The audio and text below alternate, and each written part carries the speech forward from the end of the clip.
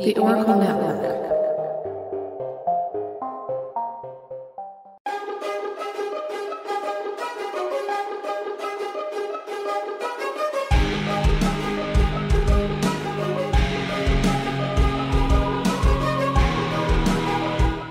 Hello and welcome to another episode of Once Upon a Nightmare. I am your host Lorraine, and this week I'm joined by Felicia and Tawny from Two Chicks and a Horror Flick. How are you girls? Ladies, women? So good. Thank you for having us. So good. In all of those versions of myself, I'm great. So I know, because sometimes when you call women girls, they're like, we're not girls, we're women. And I'm like, Oh yeah, we're not. I think Whatever. we call ourselves chicks in our title, so I think it's safe. chicks, babes, whatever. Yeah. Cool. So why don't you tell everyone who you are and your podcast and give them some details. Sure. So we are a weekly horror movie review podcast where we talk about one movie at a time normally. Sometimes we do a couple at a time. But we like to get into a little bit of the trivia, the background of the movie, and then talk about how we felt about it. We usually talk about what we're drinking as well. And and then we rate it. So that's kind of the basic premise. And you can find us on all major podcast platforms at Two Chicks and a Horror Flick at Instagram. And we also have a website, twochicksandhorrorflick.com, where you can find links to everything else. So how do you guys know each other? Because you live quite far apart, don't you? Yeah, we actually met in a self-development business course online. I love all that stuff. Yeah. Yeah. I'm obsessed with it. I know, I can tell. I consume so much of it. Me too. But we met and we were placed in the same little pod or group. And then it was history. Yeah, we were chatting on a phone call about something completely different and happened to start talking about scary movies, movies, and then it just blossomed from there. By the end of the call, we were like, we should start a podcast. So have you met in person? No. Oh, yeah, we haven't I met know, in isn't it person weird? yet. you're gonna have to go to some horror convention or something, because I did that here and I met Phil and Laura from the Horror Project and Stuart from British Murdered, so it was nice to meet them in person. But we're a bit smaller. England's a little bit smaller than Yeah. How far apart we are. Yeah, exactly. We're go on. 12 hours away, of a drive or something. If we were to try to drive to each other, it's not happening. I've driven across America. It's bloody massive. Jesus. Yeah. I was in Arizona actually. Oh, So nice. yeah, I can't remember what place, but yeah, no, I've drove through quite a bit of it, but yeah, it's just so long and It So is big. long. it just takes ages. We're planning for next year. We're planning to visit each other in person, her come to my house, her and Jade, her man. And we also want to do at least one horror convention, if not more. Yeah, it was really fun, the one we went to. I'd like to see some bigger names next year because I've already booked my tickets for next year. So Oh, nice. Ooh, I nice. want Jamie Lee Curtis to show up. Oh, I'm aiming really high. That's awesome. Yeah. So when it comes to horror, I have a particular genre that I prefer. So I'm big into psychological horror. What would be your particular favorite when it comes to that? I would Do you have wanna to. go? Yeah, sure. I definitely am a psychological horror lover. I think losing your mind is terrifying. So anything that makes me question reality or what I'm thinking, I just absolutely love that. However, something new as well. I just want to mention it because it kind of blossomed once Tawny asked me to watch High Tension. Right, Tawny? Yeah. When we saw Raw and High Tension was French New Extremity horror. And I'm digging that. I'm digging that a lot. But I'll still go with psychological horror because I literally have only seen 3 of the French Extremities. So I don't know if I want to dedicate myself to it fully. Yeah. Cool. I think for me, I have a tendency to lean more towards paranormal, I guess. I do like paranormal, yeah. Yeah. Those always tend to be the ones that scare me the most, which is exactly what I want out of a horror movie. I like to be thoroughly scared. And so that's what I would say, I guess, is what ends up always being the most scary. But I also enjoy I do kind of have a little spot in my heart for the super gory ones. Hostel's one of my faves. No. Yeah. So I end up leaning more towards that too, because I think there's this like, at least with Hostel, there's like a real life element to it, and one of Felicia's favorites, The Strangers. So yeah, that's why those types of films, they just freak. I mean, I've watched them, but I watch them, you know, I'm the worst watching horror films. I like cover my eyes and ears and everything, but I just find them too, they could actually happen. But I still watch them to torture myself. But yeah, the gore stuff, especially in Hostel, I mean, it's so over the top. I just have to, it freaks me out. But yeah, I feel like that kind of stuff, unfortunately, would go on. Guarantee it. Oh yeah, it's probably going on. Yeah, which is really disturbing, really unsettling. Yeah, on so many levels. Well, that's good. So the film we're doing now is one that you guys pick, and that's the one from 2002, and that is the Mothman Prophecies.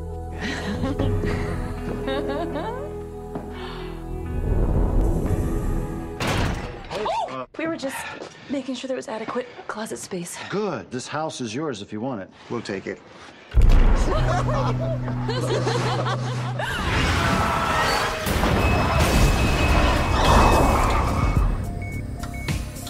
Okay. It's me. You didn't see it, did you? You didn't see it. You didn't see it. See what? She knew. She was drawing angels.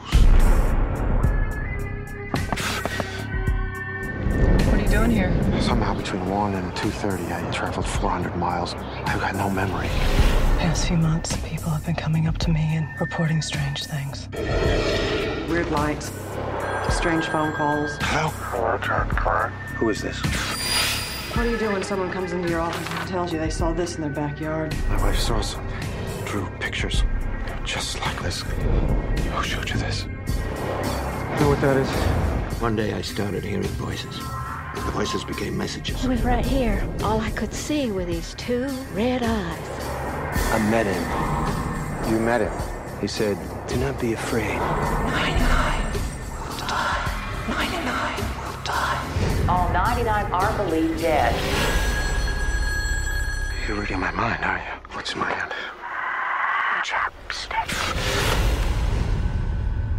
This isn't just a message, it's a prediction. Something terrible's gonna happen. Earthquakes are going to happen. People you know and love are going to die. And no matter what that voice tells you, You're frightened right now, aren't you? there's nothing you can do about it. It was directed by Mark Pellington, and it's based on the book of the same name by John Keel, released in 1975. The screenplay was written by Richard Gere, had a budget of 32 million and made just over 55. Not too bad. Based on real events that occurred back in the 60s in Point Pleasant, West Virginia, it stars Richard Gere as reporter John Klein, Deborah Messing as Mary Klein, Laura Linney as Connie Mills, and Will Patton, I love him, as Gordon Smallwood. 2 years after the mysterious death of his wife, John finds himself in a small town of Point Pleasant, 400 miles away from home. Here he discovers there is a strange connection between his wife's death and the strange occurrences that are happening in this small town. I hate that bit. You have to read the synopsis in front of people and they're just looking at you. Oh no, we're used to it. Excellent job. Great job. Yeah. Thank you. So did you guys, had you seen it before? Because this was my first time watching it. Really? Yeah. You hadn't seen this? I'm really shocked. Oh, I, yeah. feel like I haven't this seen it falls under either. that. Oh, really? So You which hadn't one have seen you it either? picked it? Which, I take it was you then. Yeah. Yeah, I had seen it once when I was much younger. I had to have been like maybe 14, 15, something like that when I first saw it. Yeah. Everybody in my house fell asleep, so I watched it by myself as a child. I Hmm. mean, I've always watched horror movies though, so it's not like, it Yeah. was really crazy. But this one did scare me. I remember being scared about it, even though not a lot scares me. And it's kind of always been that way. But it really freaked me out. And then I watched it again, I think, maybe like 3 or 4 years ago or something. And I Mhm. was like, man, because I didn't remember a lot about it. I just remembered that it scared me and I liked it. So I went back and watched it again and I was like, shit, this is good. This is like a really, really good movie. And so when we had, we were trying to pick movies we tried to keep in mind something that we could also talk about, like the real life element of something that's based on something that element to it. Happened. Yeah. Yeah, we knew you liked true crime and real, so we tried to pick that. Yeah. I'm a sucker for all that kind of stuff. But what about you, Felicia? I never saw this before. This is the first time. It? Oh, we're getting right into it. Okay, oh, sorry, I'm not a very patient person. No, that's great. I'm not patient either. Here we go. I did like it. I thought there were some things like the pacing, and we'll probably get into it, that it could have flowed a little bit better, but I did like the idea of it. I loved the Mothman's voice. And I have one little thing kind of freaked me out and sent me down a rabbit hole. The book is called by Mr. Keel, what was it? The Mothman Prophecies, an investigation into the mysterious American visits of the infamous feathery Garuda. And when I saw that, I was like, I have a Garuda tattooed to my arm right here. Oh, wow. What? Yes, it's one of the 4 Buddhist dignities. So I have the 4 Buddhist dignities tattooed to my arm, and he stands for wisdom. So it didn't stand for like a creepy ass, Mothman. Okay. I had no idea. I was like, okay. So when I saw that, I was like, oh my God. So I almost bought the book just to see what he said about it. And he just referred to it as that it reminded him of the Garuda, but so that tripped me out. Weird. Yeah. That is weird. Yeah. God. No, I liked it, but I think when you said that about the pacing, there were times I kind of went off in my own little world, but I watched it in 2 settings because I got interrupted in one of them with my kid. And so I watched it again today because I needed to, and I preferred it the second time. If I'm honest with you. There's a lot to like take in, I feel like. And every time that I've watched it, I pick up on more and I appreciate it more, for sure. I'll definitely watch it again. I think there's like, for example, that one scene, like he was in, unless I missed something, he was in the hotel room, he woke up, he went over to the dresser. When he's in the mirror, you can see the picture of his wife looks kind of like faded or white, bleached out. And then he looks at it and it's not. And then that scene is over. I felt like there was several of those. Yeah. It's a very atmospheric movie. I think it's very slow. It's definitely slow, and it's a slow burn, but a lot of the tension I feel like comes from just building this atmosphere. And that's, like that shot is supposed to be behind the mirror. It's in the mirror looking out at him. It's the back of the photograph. And I loved that shot because I was like, one thing that I think we're just diving in. One of my favorite things about this movie is that the portrayal of the like omnipresence, is that the right word, of this entity or whatever, like it's anywhere and everywhere. It's through the TV, it's through the mirror, it's over the phone, like they have these big sweeping shots of it flying through the air, like, it's creepy. I love that part of it, is that it's always there, like watching. But you never really truly see it as much as you think you are. Like I think the only time I really got a good view of it is when the kids were making out in the car. Do you remember? And it shoots down and then you see it go up. And but I like the kind of whole less is more thing, because that way you're constantly waiting for it as well, but it never really truly shows up. But there was no escaping it because he was everywhere. When he was on the phone to John, and he's like telling him what he has in his hand, and when he's like reading the lines from a book, I mean, that whole thing was really weird. I just found it very odd and over the top. It did that bit I thought was a bit too over the top. If I'm honest with you, it kind of lost me there. I was like, all right. But the second time watching it today, I enjoyed that bit more. But when I first watched it, I was like, oh, this is so over the top. But then I think I didn't concentrate on enough the first time. Whereas the second time, I think I gave it that bit more attention. Yeah. I think I actually have a note on that part.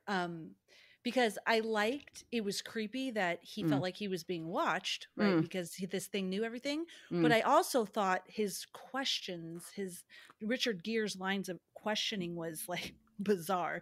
Like I don't remember exactly his question. And I wrote here, what is happening? Like, what do you want? That's what I feel like I would have asked the thing. Yeah. But more he was like, what do you look like? Or what do you, I don't know. It was bizarre. It didn't ruin it for me or anything. I just wrote here that I would have gotten right to the point, like, what the fuck is happening and what do you want? Yeah. Yeah. No, I agree. But I do think with it though, I didn't know, maybe you can answer this. Was it there to warn them or was it creating this stuff? Like, I don't know. That's the thing. Like because he, well, actually, no, because when he warned them, it's not like they could stop it, especially the plane crash and all that kind of stuff. But it's like, was he evil? I mean, looked evil, especially the Ingrid cold fella. Yeah. Like, that's what I couldn't figure out. Like, was he there to warn them or just, I don't know. That's almost torturing them because you can't do anything about that, can you? Like, if someone said to you, oh, in 10 minutes, this plane's going to crash and kill everybody, you'd freak out. Like, it would destroy you. Do you know what I mean? Because how are you supposed to get in contact with them?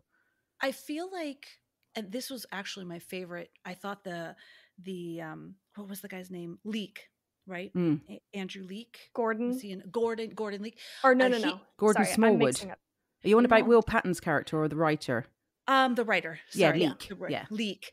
I actually loved his portions. Was probably my favorite. And so I wrote a few lines down here, if that's okay. So he said, you noticed them. This actually gave me chills. You noticed them and they noticed that you noticed them. Yeah. And you're more advanced than a cockroach. Have you ever tried explaining yourself to them?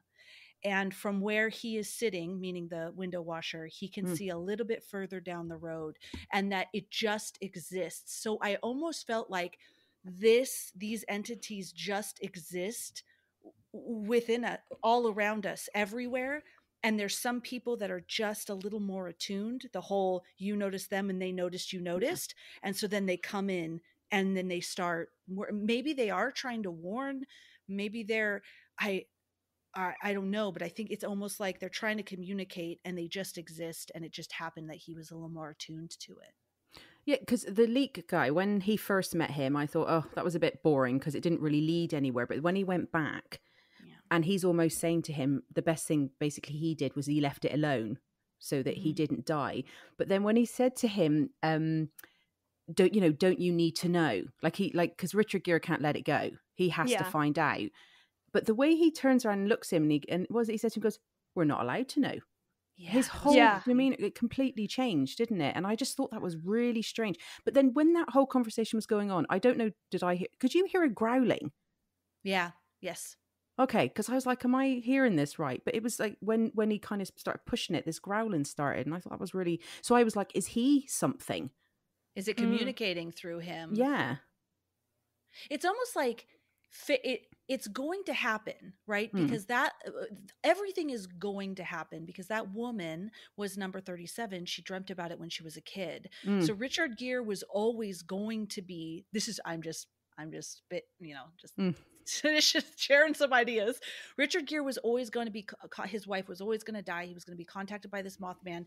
He's the one that rescued her and told her to breathe. So it's almost like this whole thing was always just going to happen. And maybe the Mothman communication is also a part of that greater picture because he kind of propelled this whole thing. I never thought of that. Well done. Smarty pants. Well, this was a really great episode. No, I'm just kidding. There's so much more. What do you think, Tawny? I don't know. I think that's part of why I like the movie is that there is this unfinished, you don't really know. I mean, at least I don't. Maybe there is someone who has analyzed it and said like, this is what the movie means. But I feel like it does seem to be kind of sinister in a way. But even that last thing that happens where it leads him home to answer the phone from his wife at like 12. I thought, is this a way to get him away from that bridge at that time? Because this thing, in addition to being like omnipresent, it also seems to kind of be able to, I don't know how to say this, but it's kind of like time, not like a time loop, but you know, with Richard Gere coming to that guy's house like several times, I don't know. It just seems to have a sense of like what's going to happen and what has happened and all of that. So I don't know if he was led back to his house so that he didn't die on the bridge, or if he was led back to the house so that he couldn't warn the people and save them from the bridge. You don't know. Sorry. Go on, you go. I was just going to say, I thought that he was led back to the house to make a choice. And he was going to be led back to the house, and that's how it was going to be. He had a choice to either choose life, like that writer was saying, and that's why Laura Linney called him right before. He could choose life, or he could choose to be wrapped up in this pain and suffering and searching for his wife who has passed away, and he chose life. And I almost feel like that's what he was always going to, like it was fate. That's what he was always. And I haven't read I only read the true story. I haven't read any like interpretation of the book. So I could be completely off base.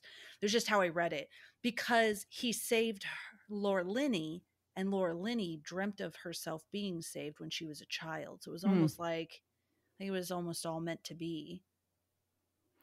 So what do you think of the whole, you said about the real story, what do you actually think of that? Do you believe that there's any truth in it, or do you think... Interesting. I mean, it was really, really close to what really happened as far as what people were thinking. And it brought, out UFOologists and the man who wrote the book, and they were trying to figure out what I definitely think when there's a whole bunch of people that are kind of saying that they have experienced the same thing. I believe in aliens and stuff. I don't know if they're coming down and like messing with us, but I do believe in supernatural experiences and UFOs and stuff. So, it's hard to dispute unless they were just trying to get terrorism, right? I'm not terrorism. That's not what I meant. Tourism is what I meant. If they're trying to get tourism into their town, but that would have had to be a big collaboration, right? Well, there was something that it's not a phrase that I hear in England, but it's a phrase I hear a lot in America. When she was talking about, because you were saying about how lots of people seeing the same thing, and if loads of people are seeing it, they can't all be lying. Do you know that way? And it's when she says two things. She says the first one is, and they're good Christian people. Yeah, I find that phrase so bizarre. And the second, so obviously it's true because they're good Christian people. Why would they lie? And then the second time she said to John later on, she goes, about I think 15 other people saw it, and 3 of them were policemen. So it has to be true. And I'm like, why is so much merit being put on these good Christian folk? And like, I'm an atheist, so I don't believe in any of that stuff. I won't say what I was going to say, but each their own. And but then the cops. So why could they be believed because of that? And just the everyday Joe is more. If you're not a Christian or a cop, do you not get believed? Not here in America. I'm just kidding. That was obviously a very small Christian town, right? I think that's why. Yeah, I think that's why it was put in there. It's more of a reflection of the setting of the town. Just like, here's where we are, teeny tiny, town in West Virginia. Like, this little town reminded me of a town that is right outside of the town that I grew up in that we would go and visit sometimes, and it's just this like little mining town. That's kind of the vibe I got from this town. So would you have places like that are literally everybody in it believes the same thing, like they're all Christians or like everyone? Yes. Yeah. Okay. There's like some states, like Utah is very, very heavily Mormon, almost completely all Mormon. Yeah, but you don't see states like that. I think Utah is special with it being mostly Mormon, but small little towns. So what if you're not into it? You probably don't fit in very well. Yeah. Oh, really? You'd be. Oh, okay. No, I just find that very bizarre. Like that. I've never lived in a town like that. I don't know, but you see them portrayed a lot. Well, I suppose I grew up in Ireland, which is very Catholic heavy, but while everyone basically is a Catholic, it didn't give me that same. And I lived in a really small place. I don't know. I just find. Let me take that back. I don't want to say, and then I'll be quiet so Tawny can talk. I don't want to say like, oh, you're not welcome. I don't really know. I'm sure there are some that are, you need to fit in or you're not welcome. And there's probably others where since it is so heavily, say Christian or whatever the religion is, that you are, trying to persuade to, like, you can't escape it, right? To be a part of it. But I mean, if you are a very good Christian person, you would love everybody. So I don't want to say you wouldn't be welcome. That's not fair. They wouldn't welcome me. I have the Garuda on my arm. They wouldn't welcome me. So. Yeah. And heretic, you're out. I do have heretic on my arm too. Oh God. You burned. You burst into flames when she stepped into the Yes, I might. I just might. But you see her also make comments to him about like, we're not all bumpkins, you know. It's this like there's this you know, it's not like a huge, I don't feel like, piece of the movie, or maybe it is, you know, maybe this is one of the themes, the underlying themes in the movie, but there's this small town feel, and you've got Richard Gere, who's the big city guy who's coming in. He's the outsider, right, trying to you know, figure this out, and people don't trust him at first, right? So I think it's just another way to show that this is such a small, tight-knit community. Yeah. But what I like about that is it is kind of like, and I do think there's something to be said for, if so many people experience something, it's really harder to dispute, because you've got one person one off. It's like, yeah, maybe you had something happen, you had a, you know, brain something happen, and who fucking knows? But it's like, you have like 10 people, and there was a bunch of people with this real story that experienced similar stuff. I mean, that starts to get creepy territory for me, because it's like, how do you dispel that? I was going to say, I really like that aspect of it too. What was very satisfying was somebody said this happened, like when the man was like, he showed up at my house 3 nights in a row, and she didn't make him feel like a fool or like he was crazy. She respected was brilliant. him. She was great. And then asked him questions and investigated stuff that was really nice. Nobody was just dismissed. No, I agree with that actually, because she, like, obviously she knew Gordon. She's from there, and you could, you know, you could not understand, but you could see her leaning towards him. But she was very, I'm a policewoman, and my job is to find out what is going on. I don't care who you are, where you're from, let's talk. And I really like that about her. She didn't take sides. Yeah. You know, and she didn't she very much spoke to Gordon, I think, with a lot of respect actually, and also John. You know? Yeah. And then he took the piss out of her a little bit, you know, that way, about where she was like, did she say something about, we have, like you were saying, we even have electricity or something? Yeah. She said something like that. I love that. She's like, I even have a pair of shoes for church and for school. Remember that? I actually, when I moved back to the UK in 2007, I've been living in Ireland for years at that stage. And one of the students there, because I went back as a mature student to university, and they were like, they were talking about Ireland being a third world country, didn't have running water. I mean, we were like one of the richest countries in the EU at the time, I think it was, with the whole Celtic Tiger and everything. And she was like, yeah, no electricity, no running water, third world country and stuff like that. And I was like, you're like, what are you fucking on about? I know, because then the teacher actually looked at me and she went, I think Lorraine's got something to say about that. And like, I was just like, you fucking idiot. I says, you can see the country basically from where you're sat. No running water. But she did it with such like, yeah, no running water. And I was like, what? What? I know, it's really weird when people say this stuff. And I was just like, no. But yeah, I think, but the people do think that of like certain places like small town Ireland, you know, when you're out in the sticks, that you just don't, you know, there's a human being. Yeah. I know. But yeah, sorry. Sidetrack there. Let me see, Connie. Did you not think it was weird that at the end that she kind of started like, despite everyone telling her all this stuff, she stopped kind of listening. Like she goes, I'm not going to live my life in fear or believe it, which I get, you can't. But it was like she was dismissing everyone, I felt. Yeah, I thought that was weird too. It was like, okay, but you're watching this happen. Why wouldn't you? I don't know. I felt like it was almost like denial. She was like, I feel like she got scared kind of. What's the point type thing of like, I don't know. I just thought she was very, all of a sudden, just like she changed her tune. Yeah, I thought so too. I think I read it like Tawny did as well. It all became too much. And she was like, which, I mean, isn't great for a police officer, I guess, if they need to investigate stuff and help people. But she was like, no, I can't do this anymore. Or maybe it's because you can't, like, we all tend to like to control everything. And like, you know, you were talking about self-development and all that kind of stuff. And that's one thing I'm trying to do is like step away from things I can't control. Because at the end of the day, if it is this thing that's going around, she can't actually do anything about it. So maybe it's better to kind of say, look, I can't do anything. It's not like she's trying to track down a killer, you know, that she could do something about. It's like she can't do anything about it. So what's the point of panicking over something you can't control? She's just going to run around their entire life following this Mothman's whispers and look trying at John. to prevent stuff to happen. Yeah. He's losing his mind. Don't you need to, like, he was going insane. Look at what happened to poor Gordon. He was losing his mind. Yeah. And she's just like, she even tells him, you have to make a decision to keep chasing this or just live. And I do feel like at the end of the movie, you are you're left with this feeling of the inevitability of disaster and bad things happening to good people for no fucking reason. It's just totally random.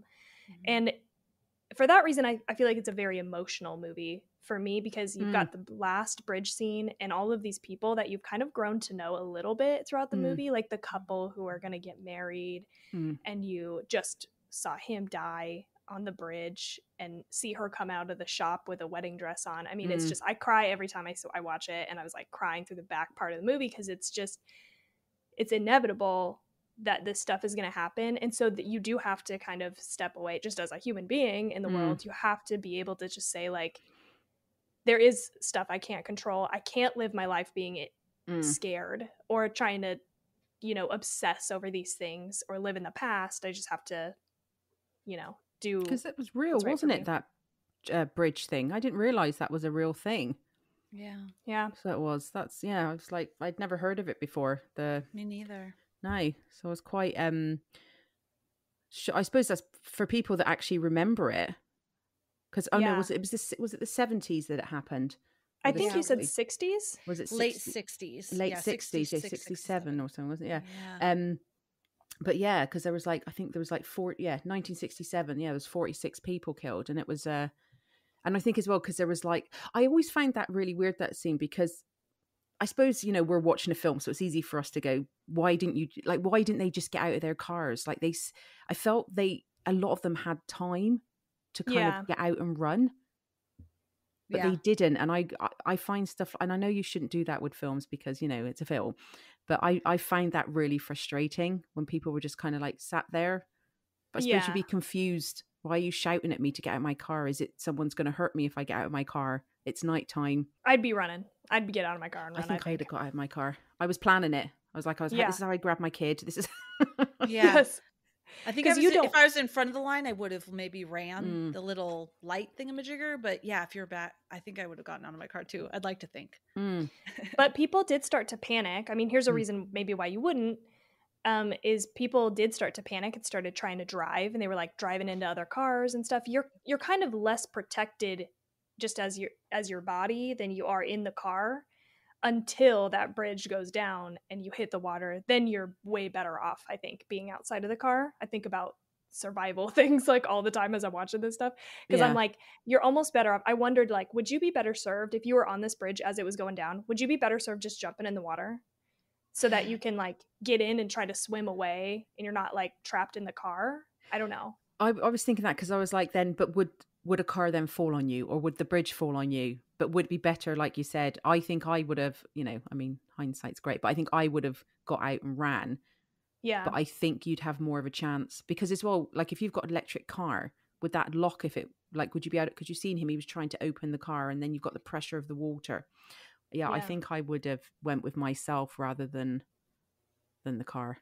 Yeah. Or if you had to go down in the car, you got to roll those windows down so you don't get locked in there. When I was little, I was so terrified. I don't know. I must have saw it in a movie, but I was terrified of going over a bridge into the water in a car. And so whenever we crossed a bridge, no matter what the temperature or weather, I rolled down my window. Really? And if we would have gone over once, everyone would have been really happy I did that. Right. But why did you do that? Is it just something you? I was terrified of being trapped in the car and not being able to open the door and not being able to roll down the windows because we're in the water. So I would roll down the windows so that if we did go in, I could swim out the window. But you never saw anything, or nothing happened. You just had this feeling. I must have saw something. But I've always, I was really little. My parents watched a lot of horror movies though, so I probably saw something. Yeah. I just can't pinpoint it. I can't say, oh, I saw that and it made me think of it.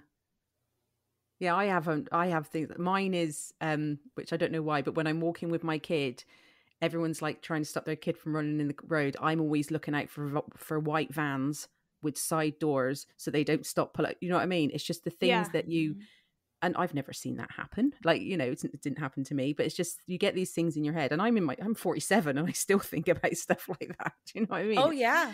Whenever I walk with any of my kids, they're on the inside, I'm on the outside. Yeah. So someone can't yank them from me.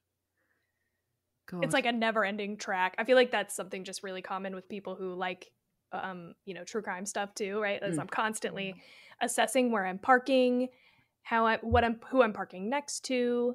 I call and give updates if I call Jade if there's something shady happening. I try to lock my car every time I get in it. As soon as I get into it, locked. As soon as I get in. Yeah. Locked. Yeah, I do as well. And if I'm walking, even if it's a woman, funny enough, if I'm walking down the street and somebody's walking behind me, because I've always got headphones in, I will stop and pretend I need to do something on my phone so that they walk past me. Yeah. Men, women, kids, don't matter who it is. So something might not have happened to you, but I bet, because I know I can give a real life story to every single one of the examples we shared, where someone who didn't do that, lock their car or have their child, walking on the inside or whatever, those things happened to them. Yeah. The kid was stolen. Someone got into your side of the car, and that's why we do it. Yeah. And I suppose, because I've been like reading about true crime since the 80s. So, it gets in there. Yeah. It gets in there. Me too. Yeah. It's horrifying, isn't it? Yeah. It is.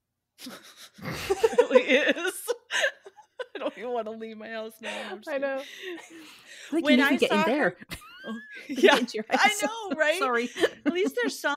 Like I'm a really light sleeper. I check every window and every door every single night.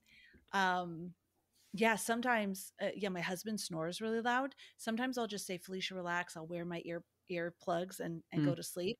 But a lot of the times I'm like, I'm just gonna like sleep on the sofa because I don't want to wear my earplugs because I want to be able to hear. For all the murderers that are coming into my house. All the murderers that are trying to get here. There's about 10 of them outside tonight. I when she was sitting in the presents, she was just sitting there under the tree. I was like, oh shit. I know she's going to end up in the water with these presents floating above her. But I thought maybe the nuclear. Yeah, the plant. The plant. Yeah. Sorry, plant. I just kept wanting to say station. I thought that was going to explode then. And then, but no, it was the bridge. Oh, because we could see that from the bridge, couldn't we? Yeah. Yeah. I know they really confused that one, because I thought that was going to happen, because I hadn't a clue about this story, so I didn't know what was going to happen. But I thought it was really quite sad, actually, because obviously Christmas, like, I didn't think of this, but it's basically a Christmas film in a sense, isn't it? Because they've got all the presents, and then when the cars are under and all those presents are there, and then you've got the lights of the cars looking up, and then they show the lights of the Christmas lights on the street of something that's supposed to be like this magical time. I thought that was so sad. Yeah. Because you saw some kids, didn't you, in the cars and stuff like that? And yeah. And you know that some of them like died in the cars going over. It's the juxtaposition of the and again, it's really sad. It gave me chills as you were saying that, because I don't even know that I made that connection with the lights under the water, but totally. And I think there's also, I mean, this is like kind of semi-related, but I feel like there's a really good use of the color red. And red is a very Christmassy color. Like when Connie goes running up to the house, Gordon's house at some point, they have like a red star on the front of the house. And it kind of adds to that like ambiance and, red of the eyes of the Mothman creature and stuff. It's just nicely all like intertwined for me. And I think that's another thing that I really love about it. Yeah, because when they're in the car, that couple that are making out, there's a lot of red there. Isn't there, when they do it? And with the lights, I didn't spot that. The lights in the cars, I didn't spot that the first time I watched it. That was the second time I watched it. I didn't make the connection because I was too busy like, oh my God, they need to get out of the water. But I think especially when you're doing for a podcast, sometimes I think you need to watch them the second time But every time you watch films, you do see something different, I find. You know, you could watch this again and be like, oh, I never noticed that. But yeah, no, the red was everywhere. And it was, but the thing is, like, yes, it's very much a Christmas color, but it's also a color of, you know, blood, death. Yeah. You know? Hell, I guess. Hell. Of. Yeah. Evil, like his Evil. whole hotel room is like dark red. Right. Yeah, and so that was interesting. The light on the phone, when it lights up and he keeps getting these calls, and then you've got the 2 red lights on the bridge. Like it's everywhere. all warning through. Warning. Yeah. Oh yeah, you're right. I never thought of that in such detail. Yeah, there was 46 people who died. 2 people were not found. Yeah, I think I read something about in that real one, some guy was like, where's my kid and my wife, and they were found like 4 weeks later or 6 weeks later or something in the real event. That's awful. But apparently it was just like one bolt or something that came loose that wasn't secure enough or something, and then that was it. The whole thing just came apart. I don't know. I didn't do any research on the actual story. I didn't do loads. I just saw a little bit because I didn't obviously I didn't know, and I didn't know that the river joined both of them, you know, West Virginia and Ohio. My geography probably isn't as good as it should be for America. I know some of it. It was I have it right here. It was it collapsed under rush hour traffic. It wasn't used to holding that many people. There was a failure in a single eye bar in a suspension chain due to a small defect of 0.1 inches deep. Yikes. Oh my God. Like, how do you even build a bridge that massive and not have an error of that tiny? It seems like it would be riddled with at least, you know what I mean? Yeah. That many little defects. I mean, that's insane. That is crazy. That is nuts. I wonder though what people would think about them, like putting this folklore of the whole Mothman thing, like to it, like the way they, like, I don't think that actually had anything to do with the Mothman thing in real life. It's just something that happened around the same time, isn't it? Yeah, I think because they were seeing those things and then this happened to the bridge. They kind of think it's, that they kind of think that it was related. Because if you think about it, and I won't deny it, I'm a proud, you know, person who gives some credence to conspiracy theories, depending on what they are. There's a little truth behind every story, right? So, but just depending on how true. But if you think about it, we have, like, say in America, and maybe there as well, UFOs, right? So everybody sees this thing and it's crazy and it's wild. And then all of a sudden the government or whoever, you know, comes out and goes, no, it's just a weather balloon. Or no, it was just a this. Or no, it was just a that. And some people just go, oh, it was just a that. Don't be crazy. And then other people are like, no fucking way. That was a weather balloon. You know what I mean? So that might have been the same mentality, that this whole town is like in fear because people are experiencing this weird shit. And then here comes the, you know, the whoever, I keep saying the government, but whoever inspects the bridge and stuff, whatever, and says, this was the cause. And they're like, nah, man, it was Mothman. Right. That fucker is at it again. But they didn't. That is part of the true story, right? They didn't experience any more of this after this event. Yeah, I think that was the last time. Yeah. Yes, it was the last time. You're right. It's crazy. I mean, yeah, it's like, are they related? Maybe it was the Mothman. Not. But weird. So were they having like visions or what? I don't know what happened actually. Like, what, in real life? Yeah. Yeah. Or was it just several sightings? I think it was pretty much like in the movie. Yeah. Like those 2 kids that were making out in the car and they saw the bright light, and like a lot of like just exactly what was in the movie. Okay. Yeah, because it just, but I think as well as you might, especially at night, you know, the way sometimes you look out, like me at the back of my house, it's just like fields for as far as the eye can see. So it's very dark and your mind might play tricks on you. So you might, because everyone's talking about it, some people might think they're seeing things that aren't necessarily there. You know, so it might not been as many, but you know, I also think that there was enough, you know, there was something there, but it's kind of like, I do believe in a lot of stuff that, you know, is kind of hard to explain, stuff like, you know, this and ghosts and all that kind of stuff. But which is really weird actually, because I don't believe in God or any of that kind of stuff.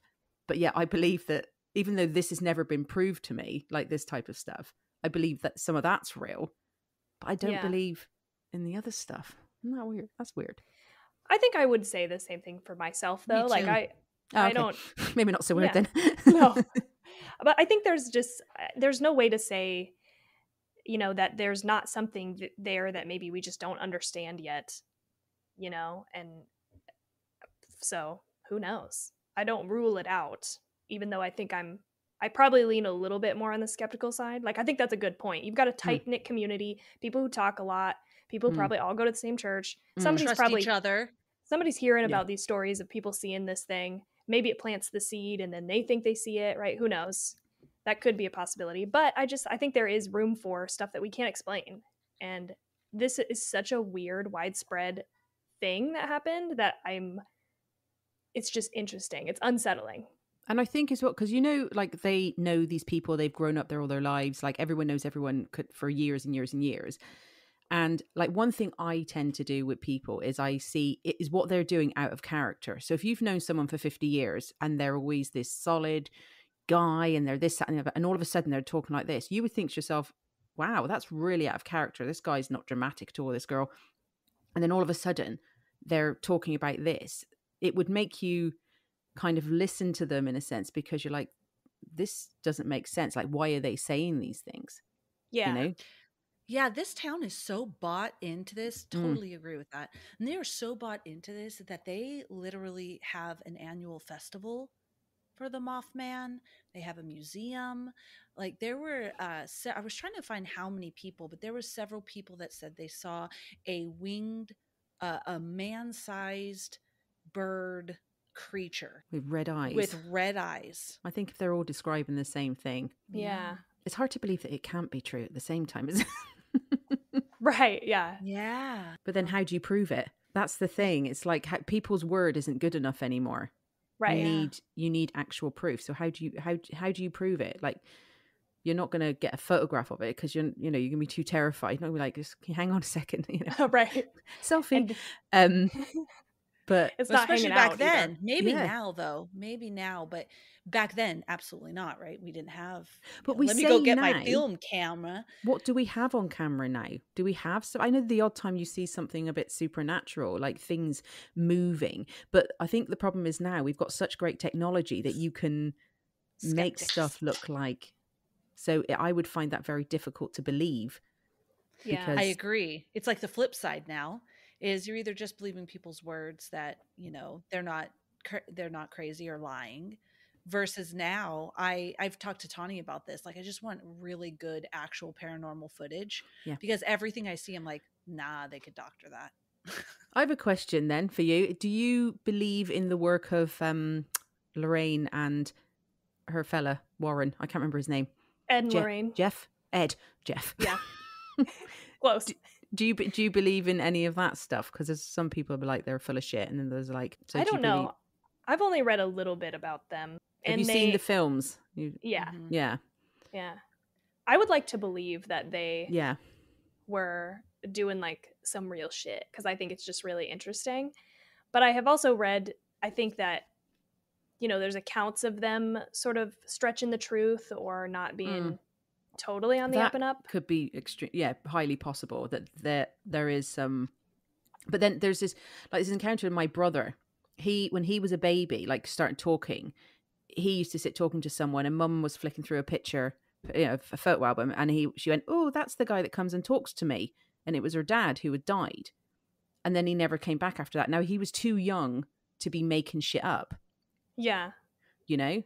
So you have to be like welcome to it, because they say, how come this guy can see all that kind of stuff? So if you were like open to seeing this in a positive manner, maybe like, would we see stuff? So this is me speak. This is just me. Obviously it's me speaking. Is it really you? It's really me. I believe in Claire's, you know, like clairvoyance, clairsentience, all of those. I absolutely believe everybody has it though. And you can develop it.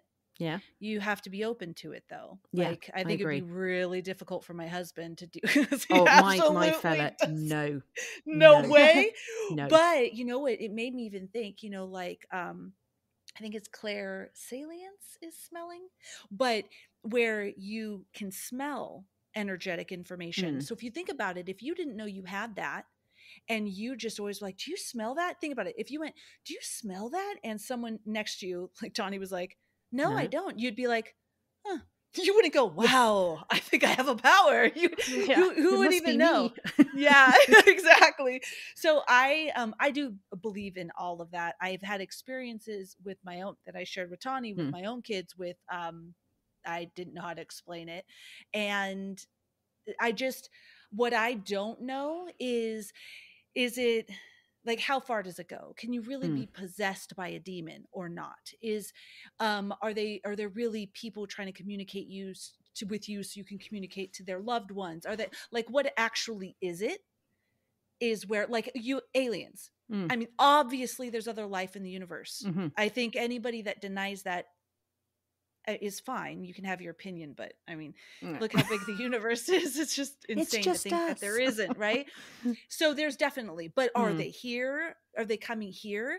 I think that they are, but are they coming here and kidnapping cows and doing experiments? And like, maybe not. Like, how much of it do I believe? Really, what is the existence? You know what I mean? Yeah, because there's extreme. Because like when you look at something like The Exorcism of Emily Rose or something, like how extreme is that? Like, and there's a lot of cases like that. And yeah, you have to wonder, but then you see her doing these things that you're just like, that there's no way you can do that as a person. Like, do you know what I mean? So it's hard to know. God, how terrifying.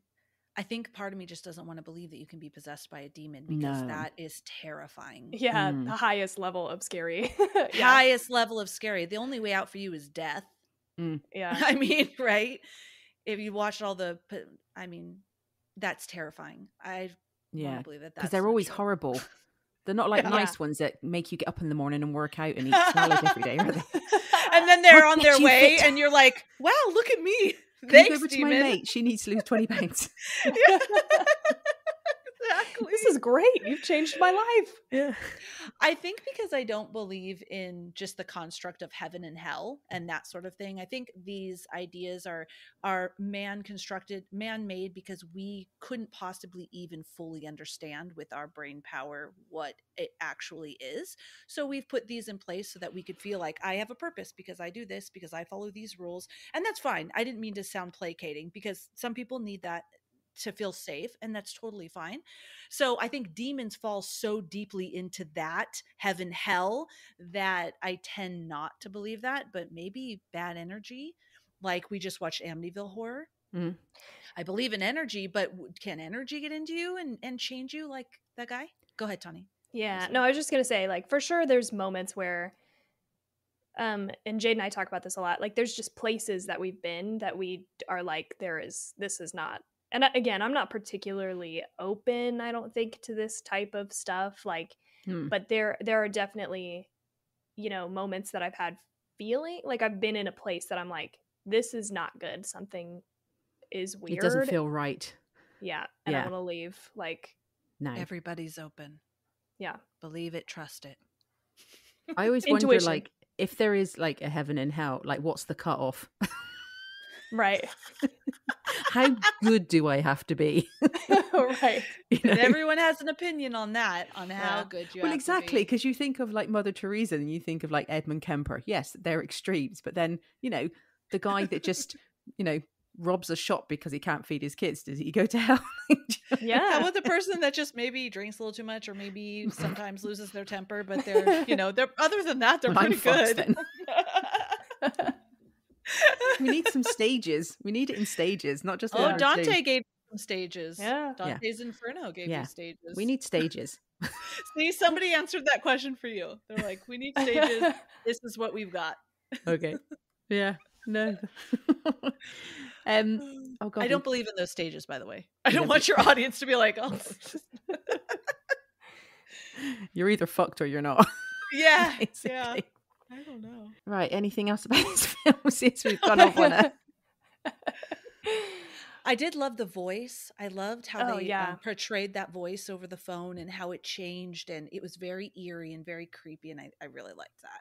I'm glad that you came back to that, because I also want to gush about that for a second, because I think it's so easy to tip into something that is cheesy, doesn't feel right, but it's so there's like this high frequency and this low frequency that doesn't feel stupid. It feels very, I don't know, I want to say ethereal. Is that the right word? Yeah. And even when he goes and has the voice, analyzed, and they're like, oh, it's not a human voice, it's not vocal cords. There's just so many unsettling moments in the movie, and I think this is one of my favorites, and it gives me chills every time I watch it. Is, they're like, this isn't even a human being. That is fucking scary. I don't know. When he said that, it wasn't enough of a reaction for me.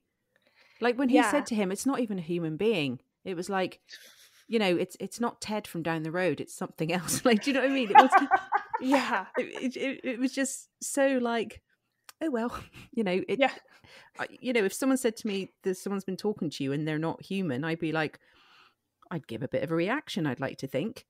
Yeah. But you'd be shocked. Yeah. There was just, there was moments like that where there just wasn't anything there. I don't know. I just find that really bizarre.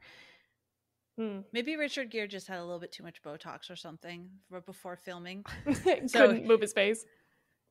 I don't think he looked like he had Botox at all. I'm just trying to give him the benefit of the doubt for maybe not having strong reactions. Maybe it was shock. The way sometimes when you're shocked, you just can't say anything. But yeah, I thought I found Indrid, wasn't that his name? Indrid Cold. Yeah, it was really creepy. And I did find the whole, like the second time watching it, when he was like able to literally say everything like chapstick, the way he says that, like I was just like, fucking hell, mate. You just gave me chills when you said that. I'm not human. But yeah, no, it was just, and I thought it was the way he's just like, oh, can you, because he says to Connie, can you just run over to Gordon's house? So there's this thing that's just at Gordon's house. You don't know what it is. You don't know how dangerous it is. You don't know what it's going to do. And he's just like, I'll pop over there, Connie. I'm just on the phone. Because he wants to find out what happened to his wife, doesn't he? Yeah. Did he find out? Because I feel like I've missed it if he did. What happened to his wife? Like, I know, like, yeah, the car crash and stuff, but like, why her? Like, did he say anything about that? Because I feel like I've missed it if he did. No. Okay. There was no explanation given. Because doesn't he ask? He's like, what happened to my wife or whatever? And I don't remember what the reaction to that is, but he was like, you want to know why it's you. Yeah. But he doesn't answer that either. It's just left. And then I think you get the answer with that guy, the author, who says we're not supposed to know, or we're not allowed to know. Yeah.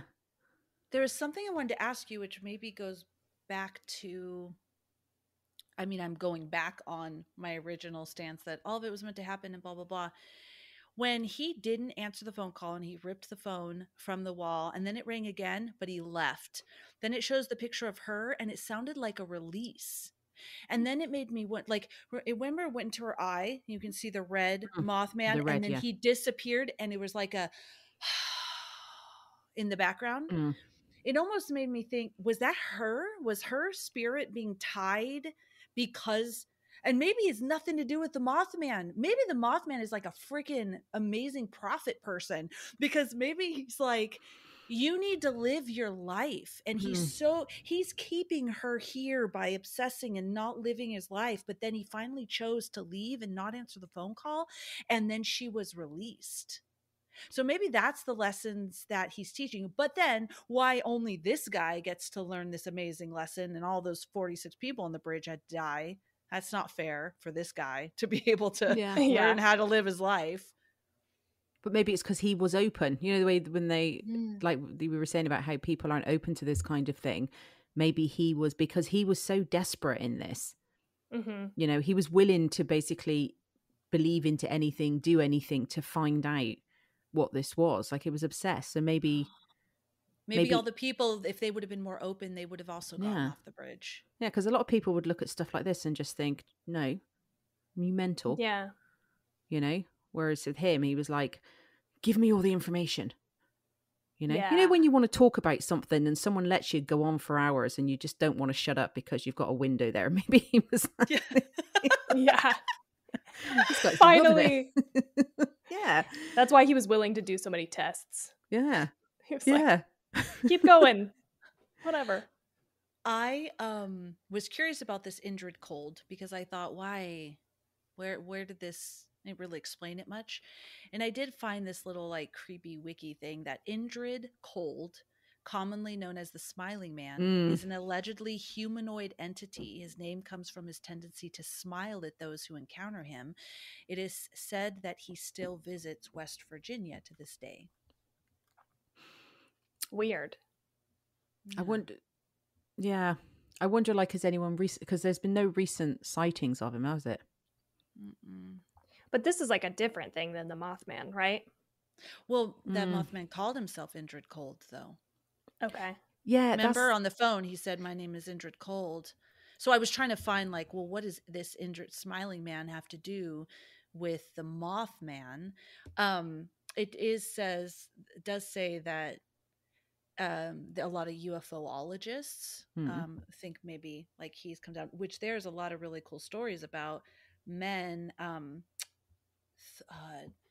Oh gosh, I'm totally forgetting, but there's this man and like a few other people that came down. They even visited the White House, all of this sort of thing back in the 60s, and they were said to have come from outer space, and then they were gone. I'll look it up. Anyways, so like these beings coming down that are taking human shapes, but there's something unhuman about them. I just thought I'd throw it out there because he called himself Indrid Cold. I thought he was a demon. I don't know why I thought that. I thought maybe I had done some research the last time I watched this, and I read him about Indrid Cold being a demon, and that's why he can see and know everything. But I could have made that up in my head. I do that sometimes. I don't know if someone told me or I made it up. Yeah. I see like the Close Encounters of Indrid Cold, that I see a lot of stuff around UFOs, but I don't know. I haven't studied him my whole life. Like, I don't know. Just some stuff that I looked up. Yeah, so the Mothman and Indrid Cold are the same thing? I think in the movie they're supposed to be, but in reality, no. I think they're different. Because the Mothman, they're relating them. Maybe they're relating them, or maybe they just did for the movie. So what was the story with the nurse? You know the way towards the end, Richard Gere goes to that quarry, and there's like a big chunk taken out of the wall, and then he sees the nurse, because the nurse was like, I can't remember what he said now, but he said something she knew in the hospital. So like, was the nurse like another version of this, or was he actually a real nurse? This was another scene where I was like, so I can't wait to hear what Tawny says, where he showed up, he saw the nurse, and then he left. And I was like, okay, well, did we need that scene? Yeah. What did you read into it, Tawny? I don't know. I don't know if I have any like answers or read on it, but in addition to showing him, and they kind of show him in the silhouette of that hole in the wall, right? And he's got like one shoulder kind of up. And I feel like you see that imagery over and over again, and it is sort of like you're seeing but it's like the outline of the kind of Mothman or Indrid Cold. And so maybe it is supposed to be him taking another form. And I don't know if that's the intent, but there is sort of this, I guess this is what I was trying to say earlier. There's this like cyclical thing happening kind of throughout the movie. You've got this guy showing up in the same, high one shoulder stance, and then it happens over and over again throughout the movie, just like you see the cyclical like thing of the red lights coming up, and then you also have Gordon answering the door for Richard Gere like several times apparently. So I don't know what that is, but I like it. Like, I don't have like an explanation, but I think that's part of why I like this movie, is because there's so many open-ended things and you don't know, and it just feels like, I like stuff that when I'm watching it, I'm like, what the fuck? In a good way, though, not in a bad way. Because sometimes I think it can get too jumbled and it can feel too random. Like people just started throwing bullshit in there. This does feel connected in a way that maybe I'm not able to articulate, but there's just something about it that feels like it's all woven and was, like you were saying, Felicia, maybe was meant to happen. And maybe, but yeah, I don't know if we needed the scene necessarily, because. Well, I like that idea that maybe the Mothman was speaking through that man. Like, just like Lorraine was saying, it felt like the Mothman was almost speaking through that author in that one sense where One he kind of was moment. like, we're not supposed to, like, he got all weird. We're not supposed to know. It was almost like, stop pushing it. You're not supposed to know. And that the Mothman had a gateway to communicate, and it was very quick. Because anybody that looked at those pictures, you know, when he was the nurse was like, she's drawing angels. Those are not look like angels. Yeah. that's what I thought. I was like, why are they calling them angels? They look like some, you know, like you've got some bad thoughts in your head, you know? Well, you know, though, I wonder, like, we have these ideas of what angels look like, right? Beautiful, big wings and all of that, lots of light. And then it's curious because I don't know if you've seen Midnight Mass. Yes, I'm 5 episodes in. Okay, so I mean, like, I don't want to ruin anything for listeners, but that's a very different idea of what an angel could look like. A God's messenger could look like, right? Yes. Yeah, it doesn't seem like he's, so from what I get anyway, I don't feel like he's a good guy. I don't like him. But this reminded me, I brought that up as well because this reminded me very much of him, of Mothman. Yeah. Based on the pictures and stuff, except the eyes are yellow versus red. But I think for me with this, I don't know. I think what's confusing for me is I don't know whether I'm supposed to think he's good or bad. Whereas usually when you watch stuff like this, you're like, okay, he's the bad demon or the good demon or whatever. Whereas in this, I'm like, I don't know if he's trying to warn them. But I feel like if he is, he could give him a bit more time. You know? It's kind of just like, you know. I'm only a little less cryptic. Yeah, exactly. Oh, God, that drives me nuts in films. I'm like, just fucking spit it out, man. Are we talking about this Mothman movie or Midnight Mass? Mothman movie. Mothman, yeah. But yeah, in Midnight Mass, I feel like he's bad, but I'm not entirely sure. But with this, I was like, oh, he's actually nice. He's a nice guy. And then I'm like, oh, well, he's not. And then I just don't know what I'm supposed to think. Yeah, I agree. I don't know either. And I think that, like they said, we can't know. I just really love that line. You're more advanced than a cockroach. Have you ever tried to explain yourself to one of them? So if this Mothman or these entities are trying to communicate, we don't get it. I mean, it would just be a whole different language, and not that we're cockroaches or, you know, but, and he even says, not that they may not be more intelligent or better than us. It's just different. And so we're unable to communicate. But I think as well, like, because we do, you know, not to get too political or anything, but we do live in a world where people are very unwilling to understand or accept the simplest thing. You know, how are people supposed to accept something like this when they can't even accept things that are a reality in their own world? 100%. You know? Yeah. You even mentioned this, and I loved it, in your Jaws episode. I know that's completely different, but you were talking about the people and just how unwilling to accept any other possibility they were. Like, you were so furious about it. You're like, these fucking like they can't they're like unwilling to even say that maybe this isn't the shark, maybe this isn't the right shark. Like, let's and I thought that it was a really great commentary on society in general, and then this is what you're bringing up now as well, and it's just so true. We just don't want to know. And like, people just aren't, like me, there's things I don't believe in, but do you know what, I'll have a listen, you know, and I'm always open to the possibility that I could be wrong, you know. Of course, I'm not fucking perfect, like, but it's when people are so, no, that is impossible. Like I said, I don't believe in God or that, but I don't turn around and go, it's not there. It's just not there for me. Yeah. It's there for the people, and that's fucking great. It's just not there for me. You know what I mean? Lorraine, you're my people, man. I love everything you're saying. It's so true. Yeah, I might go to hell. I don't believe in it, and I fully to my core. But do I know for sure? No, God didn't give me a tour of everything, or I don't know. there might be, and I might be going there. I have no idea. But all I could do is make the best, you know, decision or, you know, hypotheses from, you know, my own experiences. But I suppose you could ask someone that is very, like, you know, religious or whatever you want to put it. How do they know for sure? And that's the thing. Like, tell me why you're so sure. Give me, you know what I mean? Well, yeah, then there's this piece of doubt that is a very bad thing, you know, because if you, I don't think it is, but I'm just saying, like the devil's advocate, if you fully believe it because this is what it says and this is what you believe, and then someone is tempting you to doubt, that would be evil. And so you can't doubt, you have to have an unshakable faith. Yeah.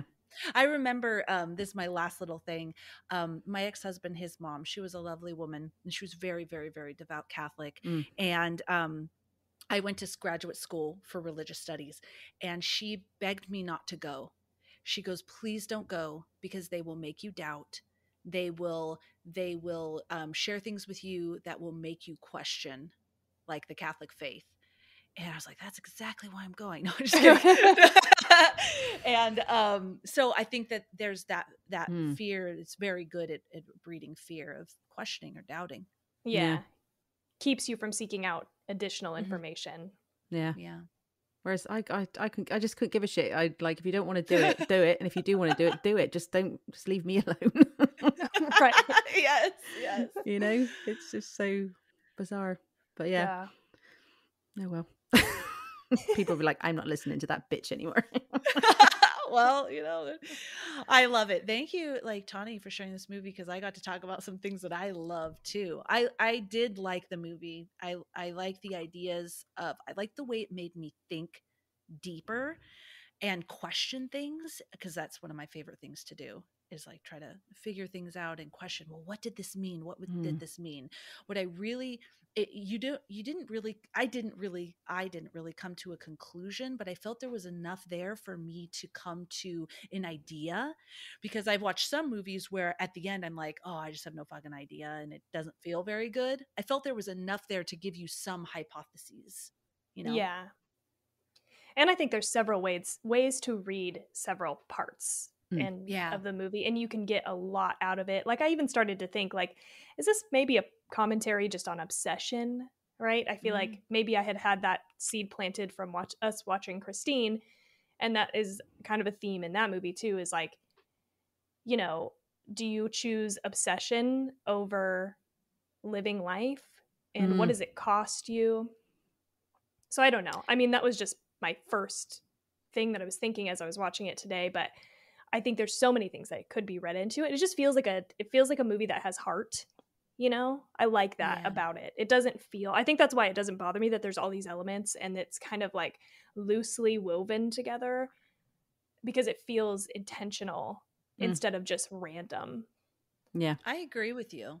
You know what, the one thing that was hard for me, I loved all the ways you can look at it, and then I would go back and think, oh, but this is a true story.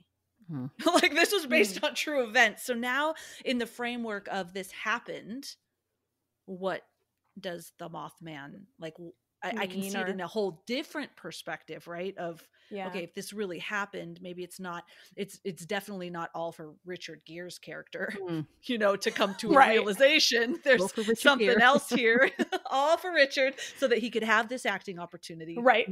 This is why. Now we know. That was created solely for that.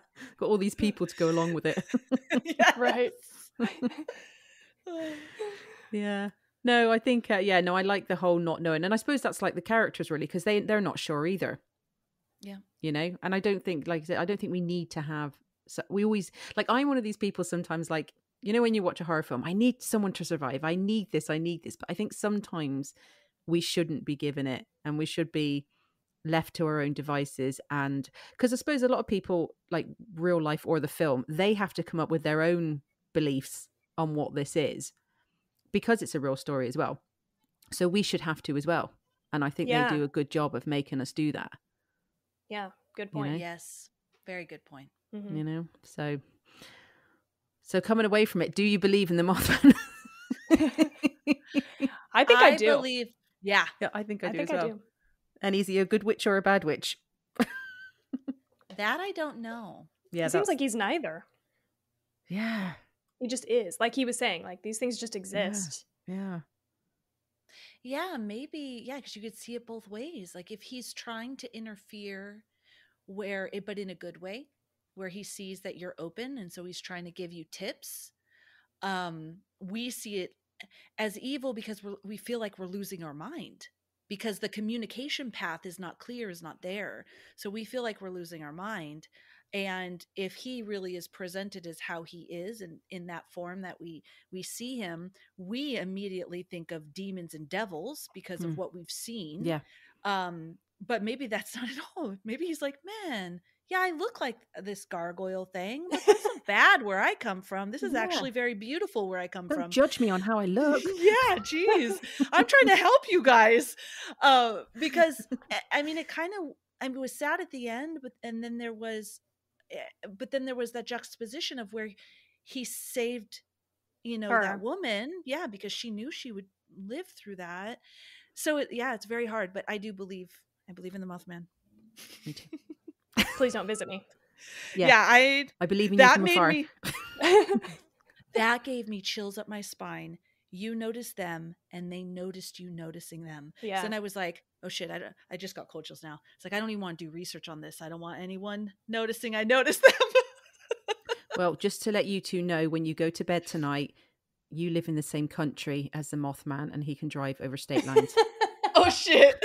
West Virginia's a long ways away. That's the other side of the country. It's worth the trip, mate. It's worth the trip. Road trip. I hear them talking about me. West Virginia's getting boring. I've been here for so long. Same annual parade, same museum. I'm over it. Let's head that way. Tawny, you're first on the path, right, to my house. We're the same. We're in a vertical line, pretty much. Oh shoot, I'm not very good with geography. He's waiting until you meet up, and then he's going to just join the both of you. Right. Get us at the same time. Oh man, that's great. Oh, God. So have you anything else you can think of or add? I don't have anything else. It was a great, fun conversation. It was. Yeah. I wasn't sure. I think with some films, because they're not so obvious, you don't know how it's going to go. So I was a bit nervous, I'll be honest with you, to talk about this one. This is why I rewatched it this evening before I spoke to you, because I was like, oh, I don't think I know anything about this. And then I was watching it and I was literally like, I don't remember that happening. So it's probably a good job that I did. I don't know why that happens to me when I watch some films. I must zone out. I must have no attention span.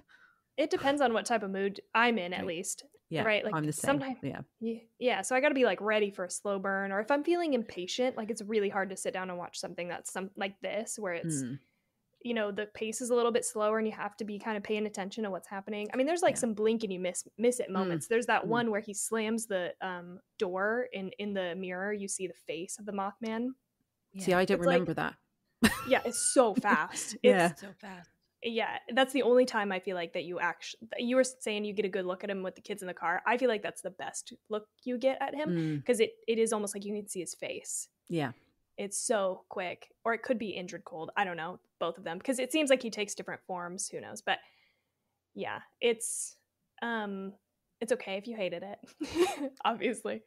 But I do think there's just something to this, and I want to do a deep dive. I'm sure somebody's done an analysis on this, but I was afraid to read about it beforehand, because I try not to be influenced by other people's opinions or thoughts. And I didn't want to won't listen to a podcast episode if I know I'm gonna do it. Yeah, same. Because, us too. Yeah, because I know getting there, and then you're like, was that me or them?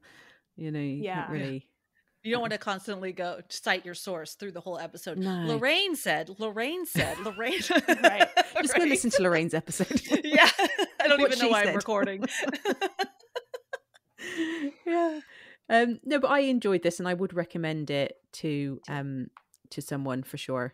And I'm glad I watched it, and I'm glad I watched it the second time. So I'd say that as well. If you watch it first time, maybe make sure you've got the time to actually sit down and watch it.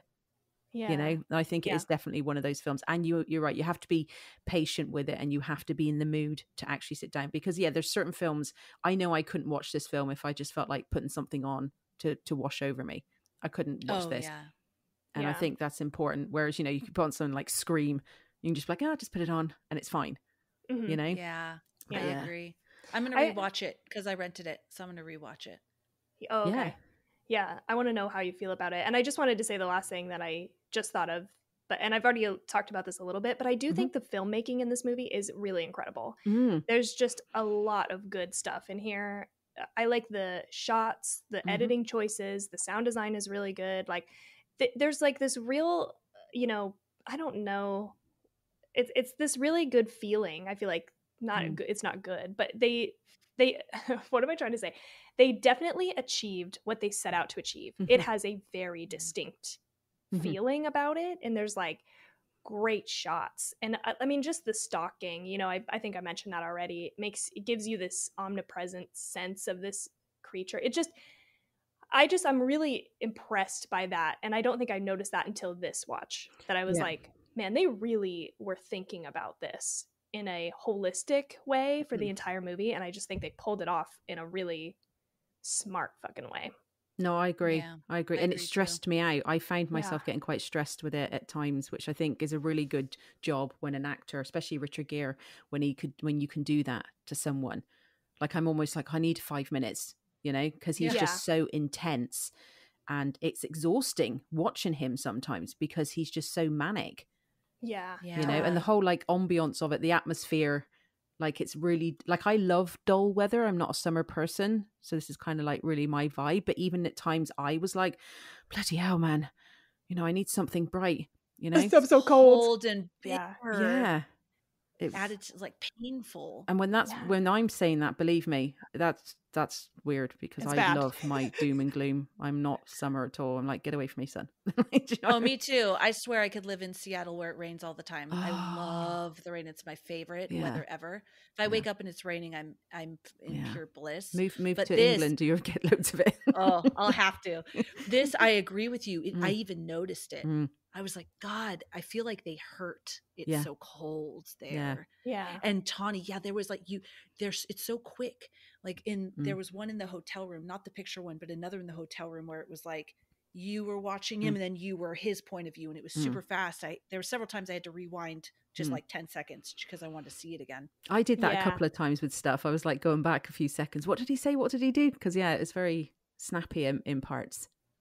But no, it was very well put together. But so I'm glad you picked it. Yeah, thank you, Tawny. That was great. Yeah, I am too. I didn't realize neither of you had seen it. That's crazy. Was it? Do you do the social media, Tawny? No, me and Haley do it. We have I used to be the one that solely did it, and then we hired someone on, so she does a lot of the social media, and then I let Tawny know. But Tawny does go on. She will comment, like she'll interact and have some conversations with people. Okay. But as far as the social media and the messages, that's why that would be me. Oh God! So who was the Exorcist person I was talking to? Was that her? No, that was Felicia. No. Oh, it was you. Yeah, okay. I respond to all of them. Yeah, right, okay. She doesn't sorry, I didn't explain that well. She doesn't message anybody. She'll let us know there are messages. Oh, okay. She'll just do posts. I'm the one that she does the Oh, right. Okay, I got you. Yeah. Because I felt really bad when I said that, because like I forget people don't know me, and like you know, when I read that, I just realized it came across probably different. Nope, not at all.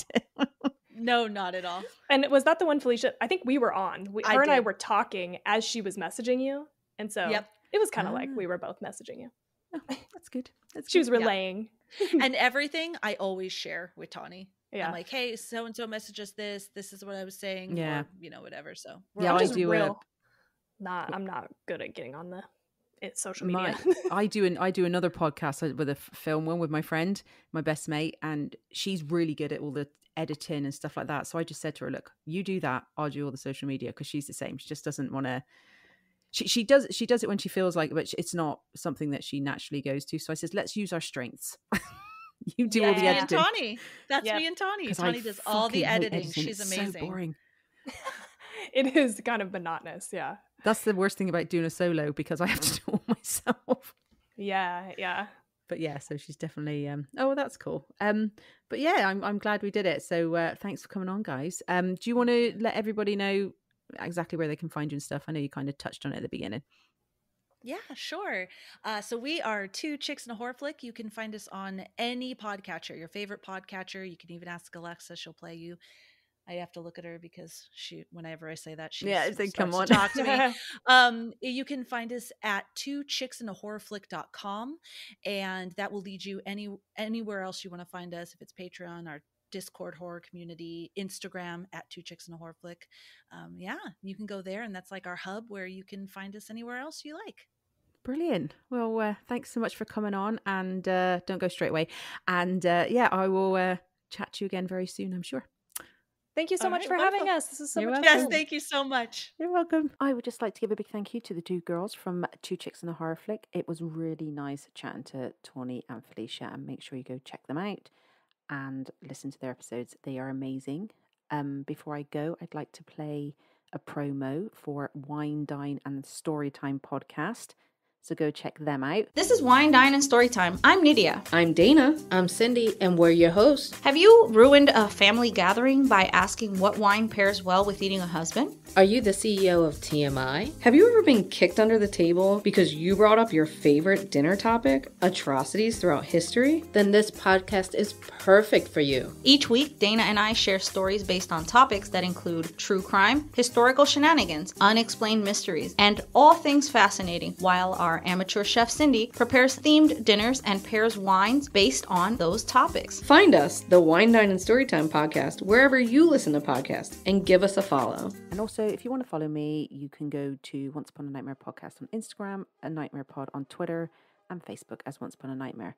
Thanks for listening, and I will chat to you again very soon. Thank you. Bye.